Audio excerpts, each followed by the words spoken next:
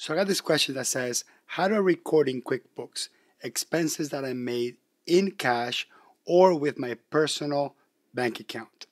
Now, I'm Hector Garcia, CPA and Advanced QuickBooks Pro Advisor. I'm going to go ahead and answer this two-part question because it's actually really two entirely different questions in one. And I'm going to use QuickBooks Online to show you that. So we're in QuickBooks Online now. And the first thing I'm going to do is I'm going to go into the Accounting tab on the left-hand side and click on Chart of Accounts. In the Chart of Accounts, I'm going to identify that there is, in fact, a regular checking account in there. This is probably my business checking account, and I'm going to leave that there. That's fine. I don't have a cash account, a petty cash account. I should probably create that because we're going to answer that cash portion of that question. So I'm going to go ahead and click on New on the top right of the screen, click on that green button, and then choose on account type. I'm going to go ahead and select bank. That's the option that we're going to select. And then under detail type, we're going to leave it in cash on hand. And under name, we're going to call this petty cash. So with this petty cash account, I will answer the question about how do I make expenditures through cash, expenditures that I made in cash. The other part of the question is, what about expenditures that I paid with my personal bank account? Now, I'm assuming that the person asking this question is the owner of the business. So when they say my personal bank account, they mean that the owner is probably commingling personal and business funds. But if you are not the owner of the business and you're making expenditures with your personal bank account and you're an employee, that's an entirely different context because the business has to reimburse you. So basically, the way you will record it is through that reimbursement check. So let's talk about that cash transaction first, and then we'll talk about the equity or the transaction made with the owner's business or personal bank account for that matter. So let's talk about the cash transaction first. So we got this petty cash account, which is a bank account in QuickBooks. Notice it has a balance of 0. So what I would recommend is just use that account to make the expenditures. For example, we went to Home Depot and bought some supplies. So we're going to click on the New button on the top left-hand side, and then we're going to click on Expense. So we're just going to record a regular expense transaction. And nothing really changes here other than instead of selecting the Chase regular business bank account, we're going to choose petty cash. So the purpose of that petty cash account is to record those expenditures made in cash. So I'm going to type here Home Depot, create my vendor as normal, select the date that I made that expenditure. On the payment method, you can actually leave this blank if you want to, or you can just select cash. This actually doesn't matter whether or not you select something in there. I think it's valuable to put it regardless. And then you're going to pick the category or the expense category, the account that we're going to use to classify this. So let's say this is going to be under office supplies and software, and this was $50. And there it is. That's it. That's all you do. You create a transaction, the source account or the payment account, it's going to be the petty cash account, and then you click on Save and Close. Now, this is going to pose a potential problem. As we enter expenditures in that petty cash account, that petty cash account is actually going to have a running negative balance. Because logically, where did that money come from? Like, how is it even possible for that business to make cash expenditures if it never had cash in the first place? So there's a couple of ways that cash got to that petty cash account somehow. One is maybe you made a sale and you received the money in cash. And if you don't record it in QuickBooks, then you're going to have this negative balance. Now let's assume that a customer paid us in cash. How will we record that into that petty cash account? Well, I'm going to go into New, and then I'm going to click on Sales Receipt. And then let's say I have customer Carlos. I'll just create it in there. And let's say we sold Carlos via cash and deposited into our petty cash account. We sold them some service for, let's say, $200.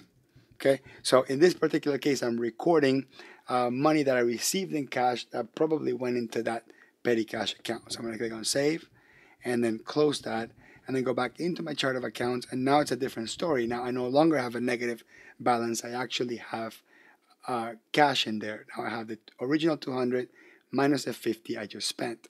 Now let's say, for example, that I went to the bank and I deposited out of the 150, I deposited $120 from that petty cash account. Well, the way that will work is I'm going to go into new, and then I'm going to click on bank deposit.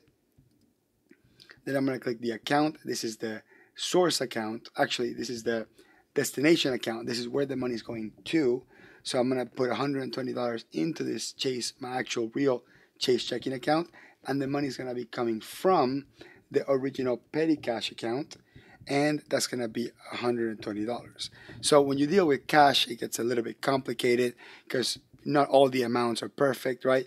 You got $200, you paid $50, you deposited $120, and now you got $30 left. Now, if those $30 stay in your petty cash account and you're accounting for petty cash account, you're good to go. You can leave that there. There's actually no issue. If those $30 disappear because maybe the owner puts it in his pocket or spent it in some personal thing, then your job is to bring that petty cash account down to zero. So the way you do that is I'm going to go ahead and open the register here next to petty cash, so we can see the entire history of it. And let's say, for example, we're looking at this and those $30 don't exist, and maybe the owner took that money for themselves. Now we should record a distribution. We should record an expense from the petty cash account into that owner's personal equity account. So let me just go back for a second and let's see if we have an equity account for this purpose. So I'm going to go down here into equity, and notice I got a couple of equity accounts. I have this account called opening balance equity. We're not going to touch that, leave that one alone. We got this account called owner's investment. That could work. Owner's capital, owner's money, shareholder contribution, additional paid in capital. Anything with those names are going to represent the owner putting money into the business. I notice that there's another one here called owner's pay and personal expenses, which also represents members' draw, shareholders' distribution, dividend. Depending on the corporate structure, that might have a different name. But long story short, it's an equity account. That's all that matters. So we're going to be using these equity accounts to manage money coming in and money coming out into the business. So just to simplify things for a second, this one here called owner's investment, I'm going to go ahead and just make that one inactive. I'm just going to ignore that one for now. I'm just going to leave one account in there. This one called owner's pay and personal expense. And then I'm going to change the name of it, again, to make it a little bit easier. And we're just going to call this owner's money.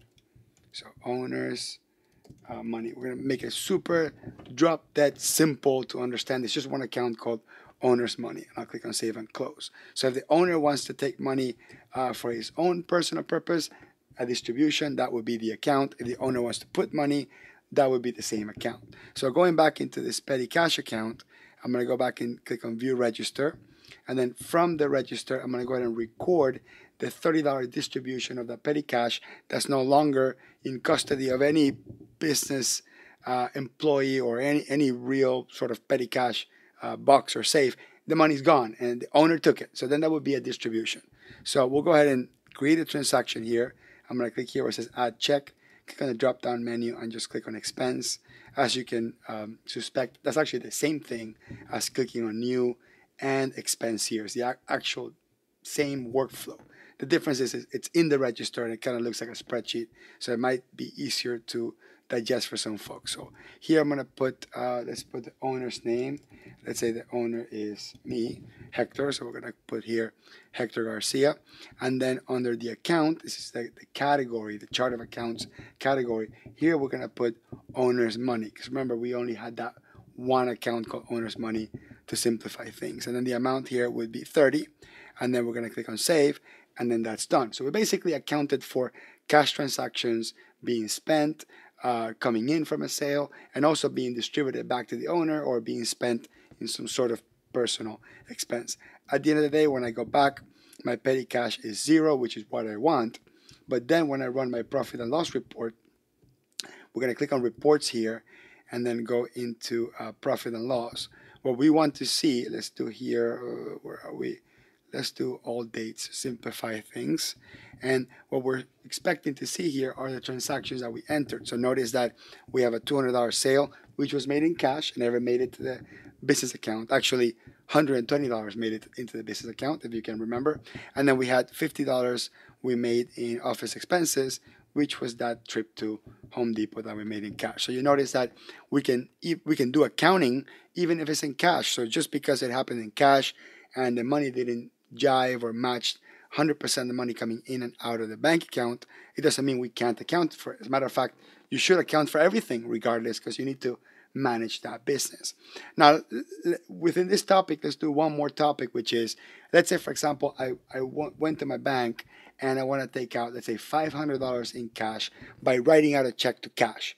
People do this sometimes. They'll write a check and they'll put pay in the order of cash, and then some employee or the business owner will go to the bank, cash it out, and then have cash to make business expenditures, or maybe even to make personal expenditures or distribute them. So how would that work? Well, basically you go into the new button and then you click on check. So you're going to write a check.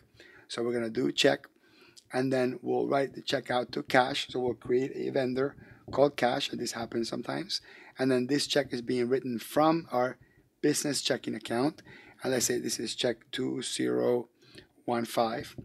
And then the category in this case would be petty cash. And you don't even have to explain here in the description what the money's for or anything like that. It's self-explanatory. I wrote a check to cash. It's going into my petty cash account. I have a petty cash register. I don't need to explain what the check is for. So I'm going to put there 500 and then click on save and close. So what happens now? When I go back into my chart of accounts and then go into my petty cash account, I now have $500 in there. So as you can suspect, if I go into Home Depot again and I spend $487, the balance will stay in there. So let's do that real quick. Let's go into new, let's go to expense, let's go to Home Depot, and let's do $487, and we'll just change the date of that to make it a little bit different, and then we'll do cash, and then we'll click save and close. So now we got $13 left in the bank account. Now, if those $13 get lost or they were spent in some personal expense, we should zero that out to zero against owner's money the same way we did it before. So we'll do that real quick. Expense, and then that's going to be from the petty cash account. We gave the money to Hector, and it was owner's money, and it was 13 bucks. Save and close. That account goes back to zero. It's a wonderful and a beautiful thing. Now you will also notice that the owner's money account is now going to keep track of all these distributions and contributions, all these ways that you spend money or you distributed money using the owner's account. So let's talk about the second part of that question, which is, how do I enter expenses that were made from the owner's personal account? Now, I don't recommend that you create the owner's personal account in QuickBooks the way I created the petty cash account. This is why I think these two questions are a little bit different. And let's say, for example, that I want to record, let's say I bought a computer with my own personal account, and again, I don't want to create my own personal bank account here because I should keep my business and my personal separate.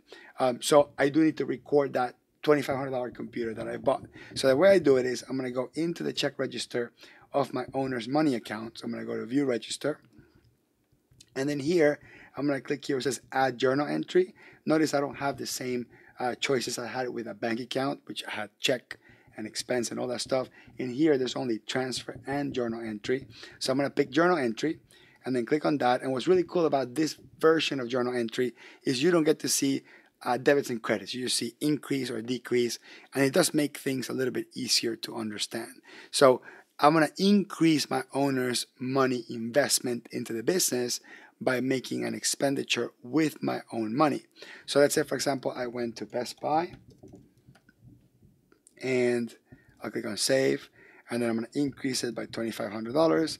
And let's say I bought a laptop. So I'm going to call this one laptop 2020, and then click on add, and I'm going to create it as a fixed asset. Where are you? Fixed asset, and we'll select detail type as fixed asset computers, and click save and close. Now, whether that should be a fixed asset or an expense, that's an entire different video, entire different accounting situation. But let's assume I want to create a fixed asset and enter it in there, and I actually spent $2,500 with my own personal account in there. So in the memo, I could put here, used personal account, right? Or used personal Amex, or used my home equity line of credit, or whatever. I mean, you can put whatever you want in the memo to justify that.